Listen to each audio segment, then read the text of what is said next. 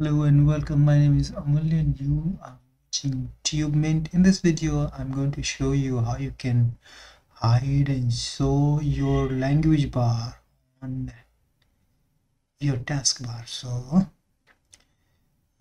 you can dock it in your taskbar. So you can see I've got two language bars, and this is coming from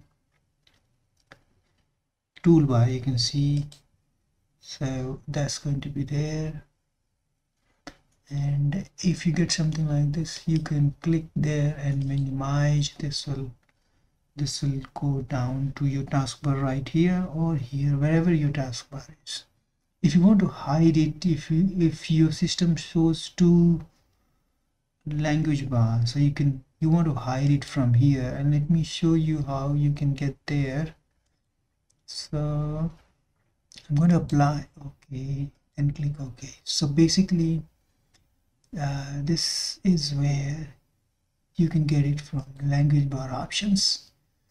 So you can simply look for language bar. You can see language bar option. Let me see if so you simply have to look for language bar option, so you can see, and then you click on it. This new window comes up, and then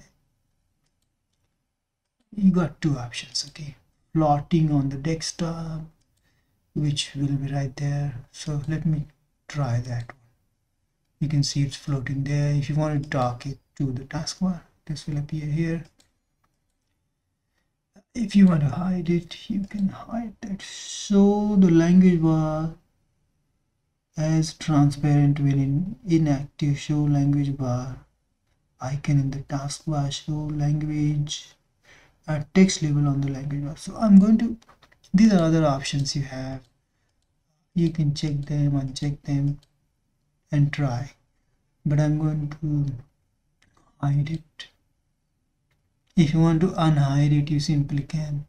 You got two options. You can dock it to the taskbar, or you can float it on the desktop somewhere. So it's going to be right there. Then you can hide it. It goes there. You can right click here and you can click on restore. This will go there on the top, and then you got some options.